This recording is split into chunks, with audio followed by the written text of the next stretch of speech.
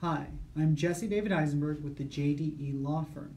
I'm a business litigation attorney, which means that my business is to protect your business. Today I want to talk about how you need to get everything in writing.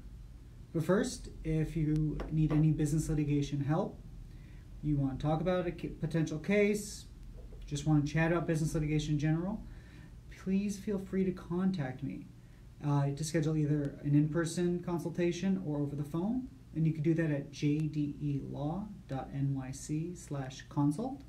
Again, that's jdelaw.nyc/consult. Now, I have one thing I want to say to every potential client out there, and that is get it in writing. Get it in writing. Okay?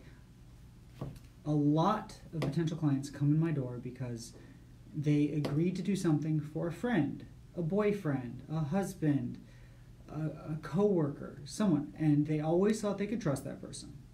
They said, nah, we don't need to get in writing. Why would I do that? Right?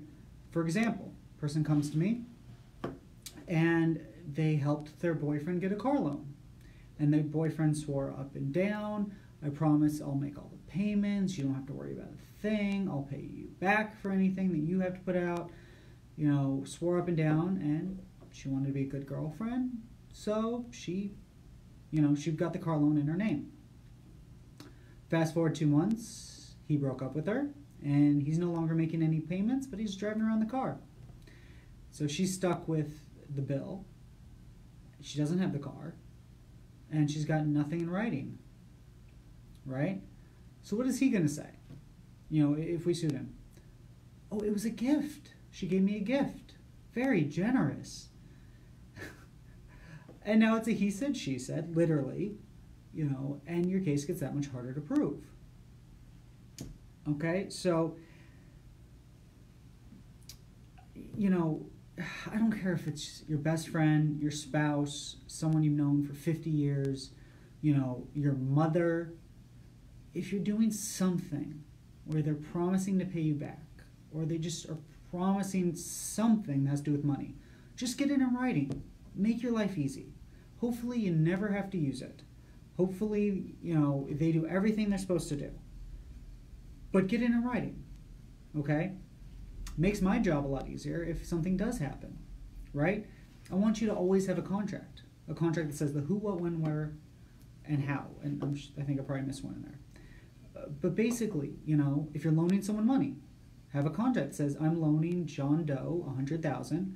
He's going to pay me $15,000 every month, and if he doesn't pay me, he promises to pay for my attorney fees and pay me this amount of interest, and, just have all the dates, including when the payments have to be done by, right? So then I could just go to court, say, this is what the contract says. He didn't make payments starting on this date, so he's owed this amount of money. All of it's right there on paper, basically, right? So they can't say it was a gift. They can't say that it was an interest-free loan. They can't say that, they promised they'd pay it back in 20 years. Whatever it is, because otherwise, what do I have to do? I have to prove that it was a loan. I have to prove what the terms were. I have to prove when the payment should have been made. I have to prove that they weren't made. Which brings me to another thing, too. Get a receipt of everything. Get it in writing, okay?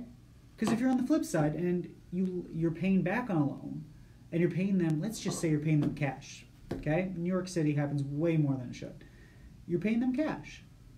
And they go, oh, you never made a payment for the last 3 months, even though you handed them cash. Well, how do you prove you paid them then?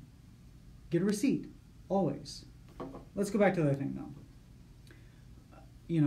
If you don't have a contract, then I have to prove how much is owed, why it's owed, when it was owed, what the interest rate should be, that there was an agreement at all, right?